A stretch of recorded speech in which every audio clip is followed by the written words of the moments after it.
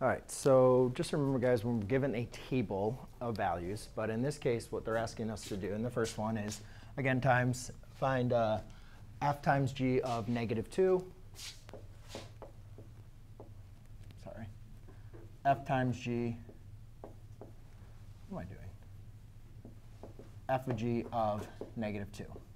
So the first important thing, though, we know is we have to multiply our functions because it's saying find the derivative of f times g of -2. So therefore, the first thing we want to do is at least go ahead and apply the chain rule. So f prime of x times g of x plus f of x times g prime of x.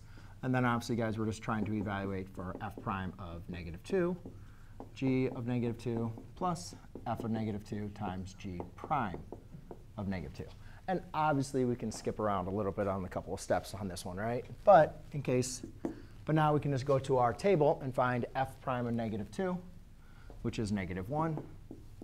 G of -2, so we're going to g of x of -2 is 4, plus f of -2, f of -2, which is 5, and g prime of -2, which is 1. So we have -4 plus 5, which equals a positive 1. Right? Good. So therefore, on the quotient rule, guys, it's just going to be the exact same thing.